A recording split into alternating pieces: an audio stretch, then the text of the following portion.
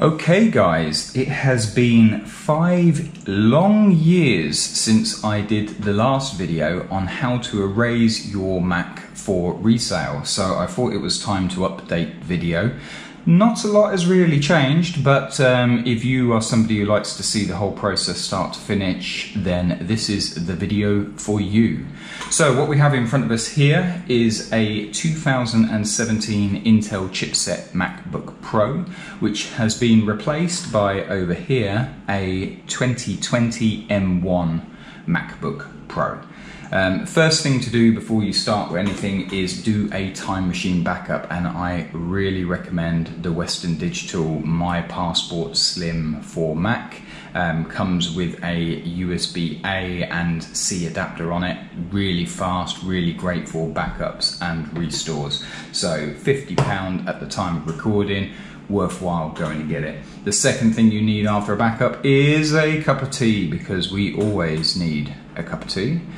And then the third thing we need to do is uninstall or log out of all of our accounts on the Mac before we start to wipe the hard drive. So to do this, what we're going to do is we're going to sign out of the important stuff. So let's start with iTunes. Now, to get to iTunes, you know where it is, or you can go up in the top right hand corner, launch Spotlight, and just type iTunes, and iTunes will pop up down here. Actually, now it's called Music, so there you go, there's the first change. So once you're into iTunes, now recalled Music, you go into Account and you want to go into Sign Out. This used to be that you would go into Account and you would de-authorize the machine, which you've still got down here, de-authorize the computer, which you can do, but you can also just sign out. So look away, everyone. That's the machine deauthorized. Don't really need to do that, but you know, I am a old school gent, so I like to keep things old school. And then we just go sign out, which basically is pretty much the same thing. So you can see here, it says welcome to Apple Music, that's fresh, so we can now quit that one, get it done. The next thing is going to be messages. All your messages up in the cloud, the annoying thing where it was syncing, not syncing, yada yada yada yada. Here we go in, we go to iMessage and we go to sign out. Do you want to sign out? Yes, I do. Signs you out, and again you got this window here, and you are happily now signed out of iTunes and you are signed out of your messages.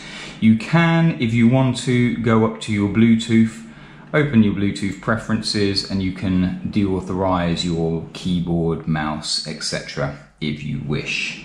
The next thing to now do is log out of iCloud. So what we do is we go into System Preferences, which is found by Apple System Preferences, and then we go into our Apple ID. Now the first thing you have to do is untick Find My Mac. This is like with the phones, it's an Apple security thing, and it's quite important, so you must remember to sign out of Find My Mac first before you sign out of iCloud.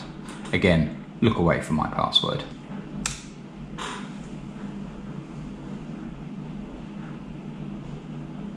So it's unticked here.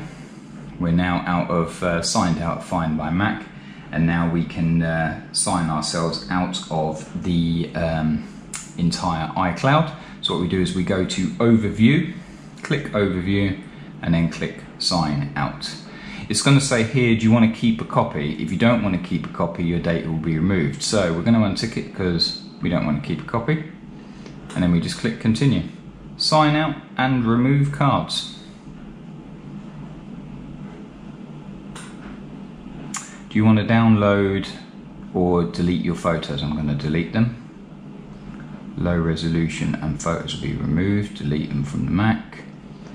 Your iCloud account couldn't be removed at this time. Keep going, keep going. So let's go back, try again. Do you want to keep a copy? No. No, no, no. Sign out. Sign out and remove cards. Delete from Mac. Delete from Mac. Interesting. Let's untick photos, because it was the photos that is causing an issue here. So we're going to delete that. It might be running in the background. And then we're going to go in here, try it again.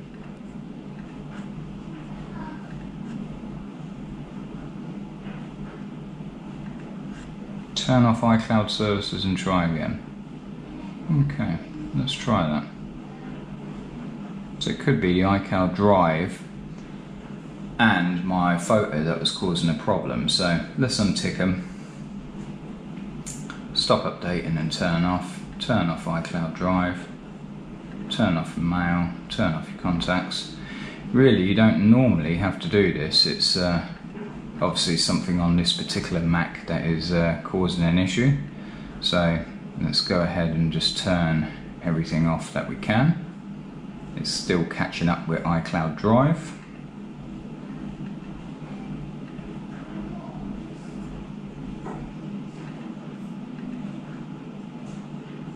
So everything is now turned off. Let's go into overview. And now we'll try and sign out.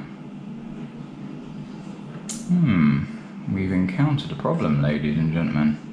So what we're going to do is, as anything, everything is unticked. We're going to do a quick restart and then we're going to try it again, because something might be lurking in the background.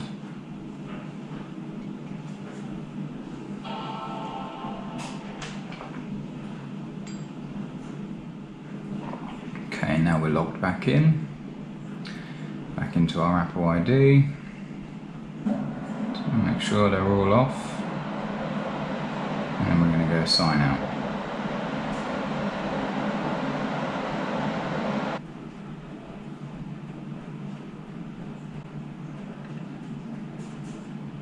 Okay, and now that has finally worked. So basically, if you encounter the same problem I did, uncheck all of your services, then restart the machine. So obviously iCloud was doing something in the background which was not allowing us to sign out. So now we are successfully signed out of all the applications that we need to be. What we're going to do is restart the machine, and we're going to bring ourselves into the Mac OS recover system. So what we're going to do is we're going to hold down Command and R as soon as the machine restarts. So let's go ahead and do this. As soon as you hear the bong, that's when you will then hold down Command and R. So just keep your fingers hovering on it. So now it's off, Command and R, because I'm hearing the bong, the good old Apple startup. Keeping Command and R held down. Apple logo, keep holding Command and R until we wind up in OS recovery.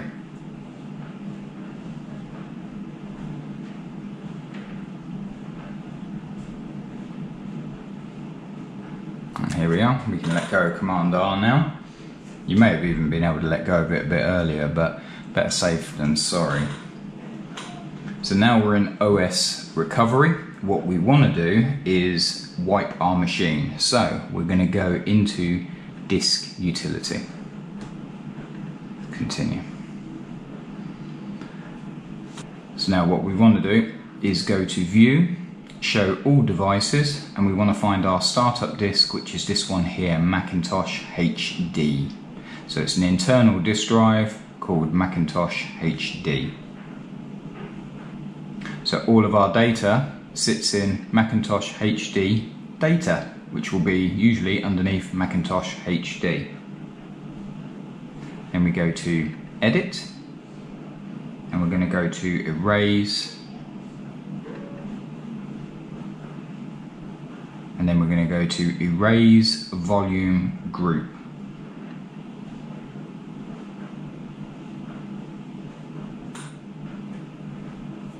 And we're done here, so we click done.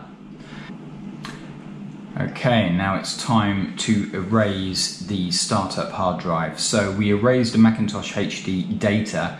Now we're going to go to Apple SSD. So it's usually Apple HHD or Apple SSD, depending which it is.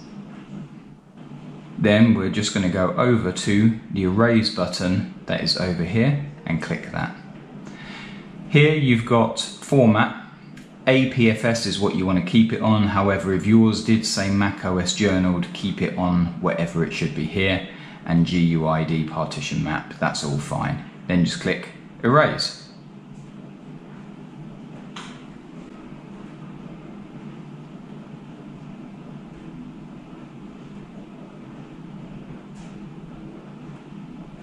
There we go, done quite quickly, so hit done.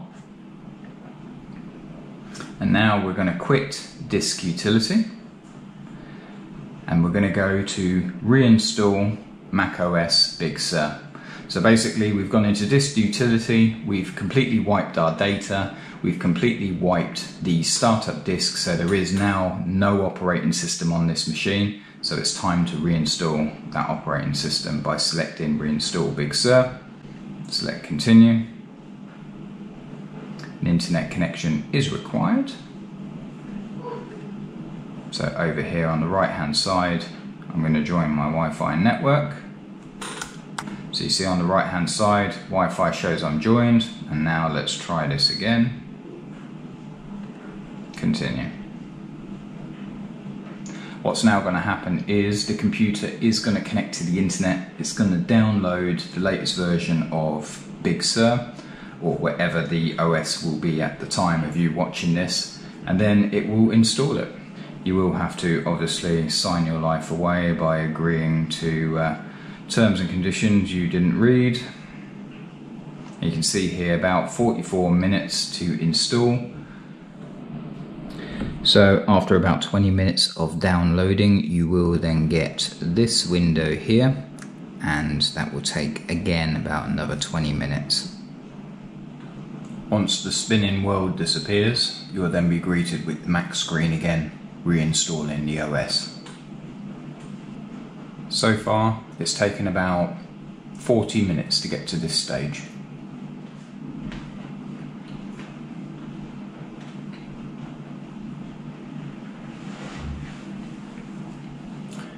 So now we've rebooted back into the macOS Utilities app, and all we're going to do from here is restart.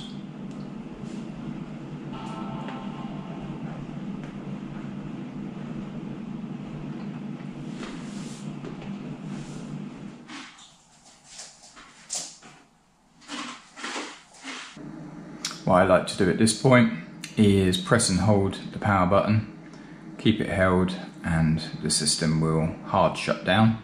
You're not going to do any damage at this point because you're on a brand new fresh install.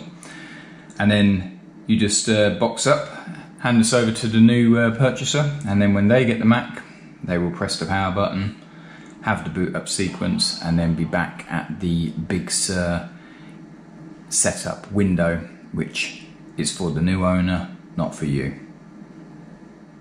And that concludes erasing all of your data and wiping a MacBook for resale. Hope you enjoyed the video, and I hope it was useful. Thanks.